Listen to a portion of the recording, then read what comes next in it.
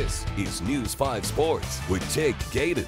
We've hit day 7 of Bronco training camp. We were only 1 week away from that Hall of Fame game in Canton, Ohio. And for that game against the Atlanta Falcons, head coach Vic Fangio has already said that most of the starters will not play in that game. But one player that will play in the game, well, a former CSU-Pueblo Thunderwolf fighting for a chance to wear the orange, white, and blue.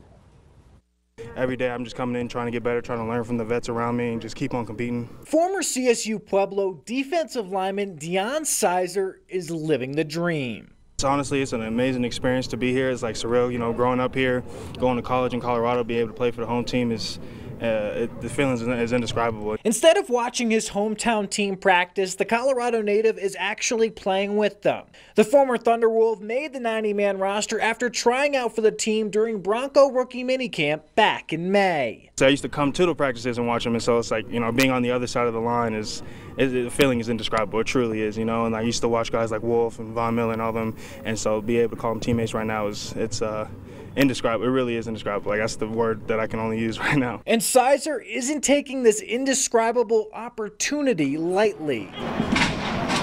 He is soaking up all he can from a veteran Bronco defensive line. I'm always watching the vets. I'm always learning from them. Everything they do, I'm always looking at all the way from their footwork to the way they do move their hands and everything like that.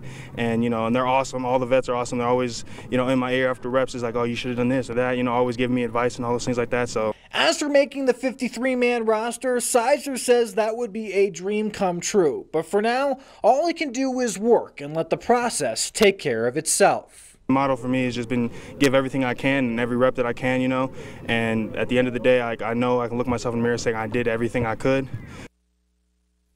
Good stuff there.